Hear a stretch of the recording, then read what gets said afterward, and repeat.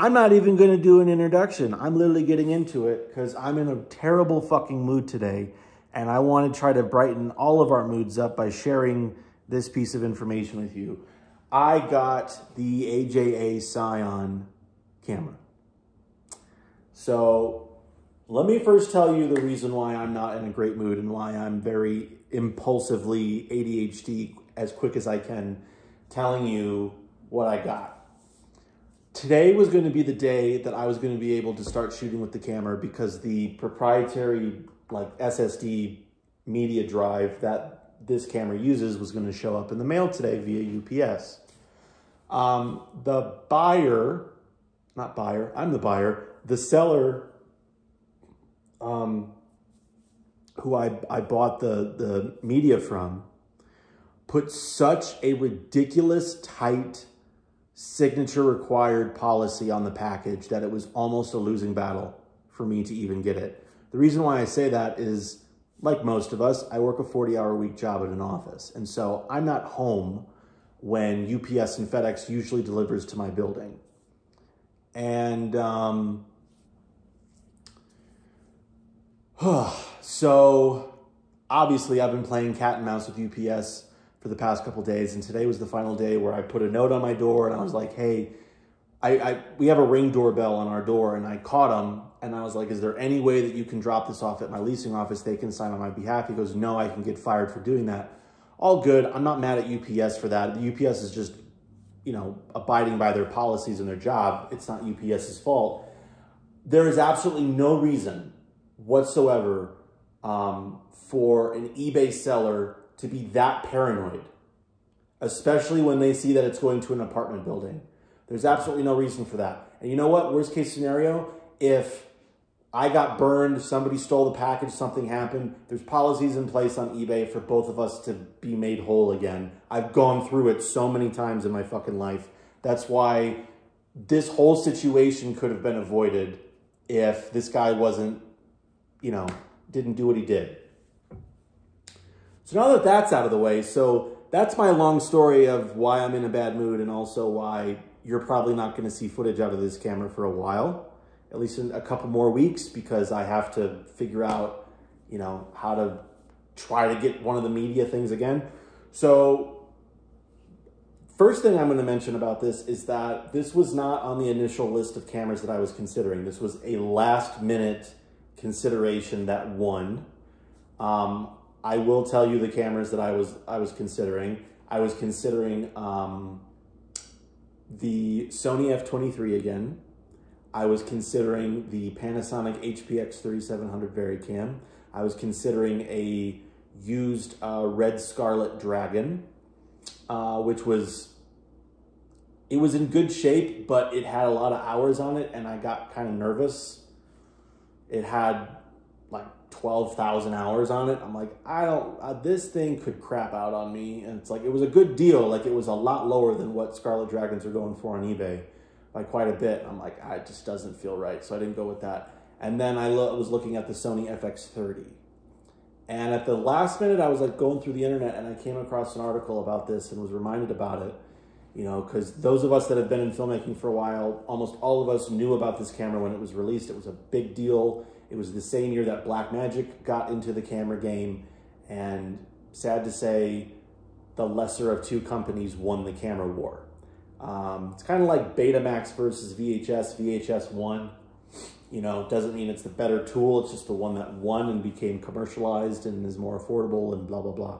So my whole thing is that I'm sure you guys are aware of the fact that I'm really interested in unicorn cameras and, you know, cameras that people might have forgotten about. You know, it's my whole thing with like the Tape VariCam and the Sony F900 and all those, you know, the F23 and Genesis and all that stuff. And this was a camera like the Thompson Viper, which is few and far between now, and any ones that are usually available online, people are asking way too much money for it, at least in my opinion. Maybe my opinion will change once I start using it. I'll be like, okay, now it's justified. I was able to find a Scion for under $900, which is nuts. Everything works on it. I've tested all the electronics on it. Everything works fine.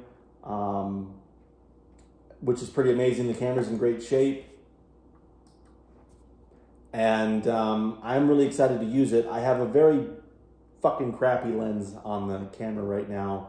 It's just something to get me started. It was a little $50 10 to 24 mil lens. I'm gonna get a better lens down the road here within the next month or so, and build it up a little bit more, just in terms of that. But it's just this is to kind of just get me started. And obviously the last thing that I absolutely need in order to use it is media, and so that whole debacle is still in progress. But those of you that don't know about this camera or have forgotten about it, I'll tell you the specifications on paper in terms of what this camera is capable of doing.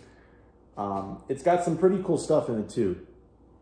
So the camera's got a Super 35 sensor in it, or it might be APS-C, I don't remember, but they're like the same thing.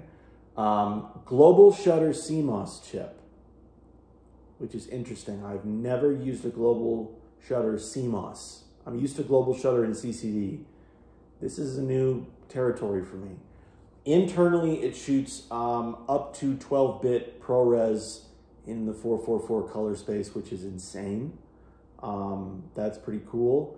It does 1 to 60 frames per second in ProRes 422, 1 to 30 frames per second in ProRes 4444. And then it has the ability to shoot RAW out of the SDI, but I don't believe there is a single recorder on the market that will allow you to get the full potential of that RAW signal, so it's kind of moot. There's no devices out there that support it. The Atomos, the original Atomos Shogun recorder, I know does take the RAW signal, but it converts it from 16-bit or 12-bit to 10-bit ProRes, which is just stupid. So I'd be getting better quality just right out of the internal media than going the like recorder screen route or whatever. So that's pretty much all that I can say about, 12 stops of dynamic range. There's debate about that. There's a lot of early reviewers that said that they were only able to get 8 to 10 stops out of the camera. I'm gonna challenge the fuck out of that. My whole interpretation of the Scion is that I think it got dealt a bad deck of cards. And I think that AJA quite possibly made a really impressive camera that was released with terrible first version firmware, in my opinion.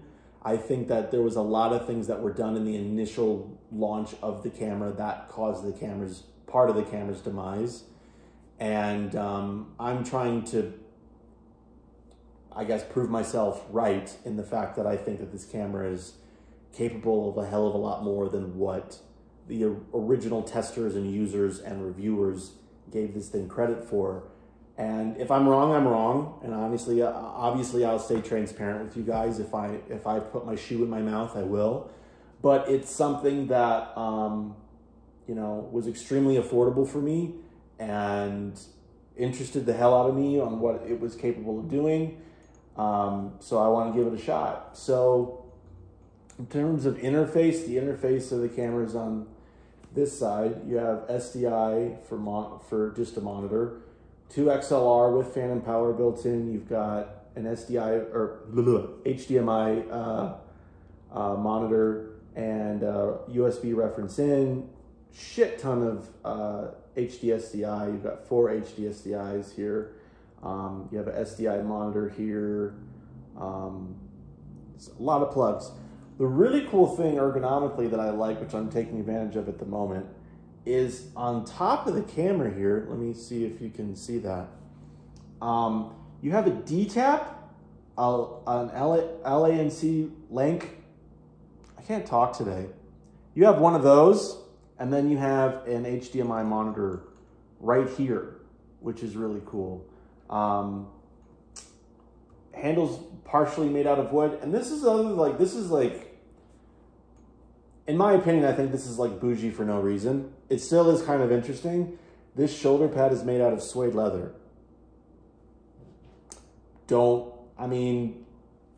I guess if you can do it, but it's just a weird thing on a camera. Like, You know, I do remember when the camera came out that there were a lot of like animal activists that wouldn't shoot on the Scion because they're like, we want the vegan version. Whatever, I'm not vegan, so I don't have to worry about that. But yeah, headphone jack on the top here, and that's basically it. It's a very straightforward camera. I wouldn't say it's as easy to use as like a Red or an Alexa. It's very menu intuitive. It's not as bad as Sony, but it's very straight to the point. Like, honestly, it feels like the ergonomics of it, especially when you have it on your shoulder. I like tried putting it on my shoulder last night. It sits on you like an Aton film camera does. Like the ergonomics of it is actually amazing. It's probably the most comfortable shoulder mounted camera I've ever put on my shoulder. So ergonomically, it's great. And then in terms of user interface, the best thing I can compare it to is another AJA device, which is the Key Pro Mini, which I had for years with my Tape VariCam. It's literally the interface of the Key Pro built directly into a camera system. It's like you have a Key Pro with an image sensor on it. That's literally what this thing is. So yeah, that's pretty much it. I will dive more into this when I'm able to, but as of right now, I can't shoot with it because people on eBay suck. So that's it. That's all I got. I hope you guys are doing well. I had a very long day at work today. I'm exhausted. I got into work really early today, and so I'm gonna go relax and kind of tune out, and I will talk to you guys as soon as there is something to talk about, especially involving the Scion. But this is where I'm at. This is where we're going on this channel. AJA Scion. All right, I'll talk to you guys later.